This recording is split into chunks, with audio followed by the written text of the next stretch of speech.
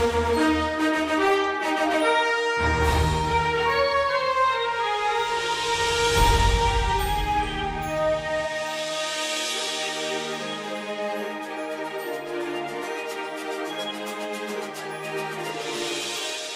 New Year and welcome to The Advocate, your Sunday reminder that important conversations are among the necessary tools for a senior society. I will be talking about how we're being abused on a roll. Elijah Felix is going to be talking about 2023 elections in view, the tension in the air, and Stephen will be talking about education maketh the man and the nation.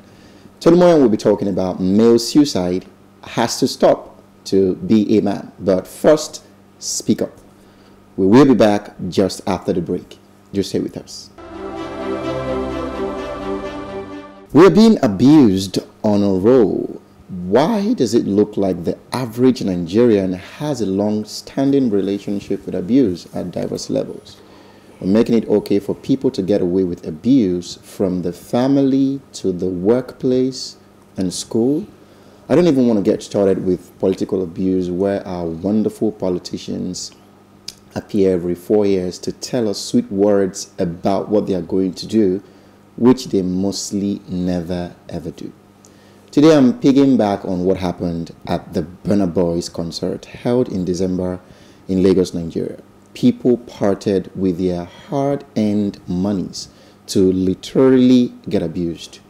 I learned some people got to the concert venue at 8 p.m. and Burna Boy didn't show up until about 2 a.m. or so. He didn't see the need to apologize because, of course, he is the almighty Burna Boy and there is no one like him. There's no searching of his greatness. He made the attendees believe that he's doing them a favor for even showing up for a concert they paid him for. It's even more appalling that he would treat his fellow countrymen in such a demeaning manner. Wasn't he the one that made the music about government brutality and oppression? Isn't he doing the exact same thing he had constantly talked against? To think that he had to physically assault an attendee by kicking him on the head, aren't there better ways to stop attendees from, storming the stage? I took time to listen to the words he said that very night, and I was utterly disappointed. I love Burna Boy's music, no doubt, but we must call out bad behavior. If he won't do it at the O2 Arena, why should he dare to do it in Nigeria? Why should he even think of doing it at all? The Nigerians, we must collectively come together and decide that we have had just enough. We're no longer going to be abused at any level. This should be a critical decision in this new year. I'm now going to turn to our advocate and let's just talk about what had happened that very night. I'm going to start with TM. Telu, what do you think about it? Where there's no law, there's no sin. Many industries are left unregulated, right? There are no fines, there are no cessations, there are no regulations for people that, display bad behavior in their industries, right? Like you said, even in politics, what's the repercussion for a bad governor or a bad commissioner or a terrible, House of Reps member? 4 more years, that's the reward. Right, so such a good reward. It's everywhere. The reward for bad behavior is more responsibility. So until there are proper laws in place, until every industry is properly regulated, every industry. Think about the real estate, customer service. You pay for a service, you don't get the service. It's just in recent times that they set up the Consumer Protection Council. This thing should have been up for 100 years. Because so now people are afraid of being penalized. So they try to render service. How did we get the viral sensation of, what I got, what I ordered?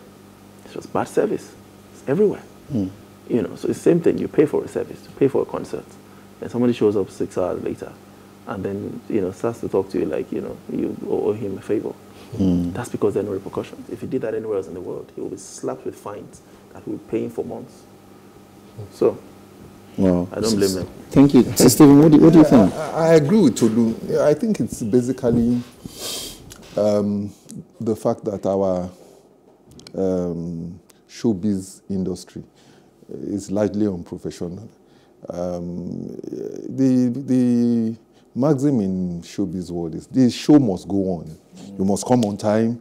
You must do what you need to do, and you must do it very well. But what seems to be happening is a little bit of anyhowness. Yeah. People just do things the way they like. I'm a big star and all that. Nobody cares anywhere. And I think it's about time that their fans begin to pay them back by not attending some of these concerts. I mean, if you have one or two flops as a concert, I mean, you will begin to sit up. And I think also, like Tolu said, there needs to be some unionization, because Burna Boy is someone that maybe did not professionally train as an artist, but if you have a union, you would then have a preponderance of people who were properly trained in that field. So even if you are coming in, this is how we do things, and you must do it like that. I think that is what is missing here. Elijah? Well, I'm going to say this from two perspectives. The first perspective is talking about role models. It's a proof that the fact somebody is good in his crafts, someone is a celebrity and good in his music, or as a star or as an artist, does not necessarily make him someone of best character or good behavior. There are instances where you see people that are nasty, they have nasty attitude, but yet they are good at what they do. So they don't necessarily would not serve as role model to younger people. We don't need arrogant people, or we don't need arrogance in profession. It's good to be humble. When you meet people or you're dealing with people, be humble, because without these people, you will not go far. Your music, if you are a musician, nobody agrees to listen to your music. Imagine you have a concert and people say, okay, you think you are expecting crowd and you came, you didn't see anybody, or you saw a few people. How would you feel?